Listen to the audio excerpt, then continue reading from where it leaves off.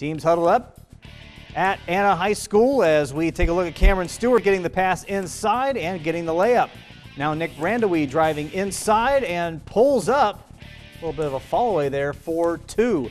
Now Isaac Linninger draining the three-pointer. Grant Albers driving inside and gets the falling away layup. Now Riley Hulskamp getting the missed pass and the easy layup and in as Anna coming away with the 55-47 win over Fort Loramie. With Jackson Center's loss to Botkins tonight, Anna clinches the Shelby County Athletic League. So congratulations to the Rockets.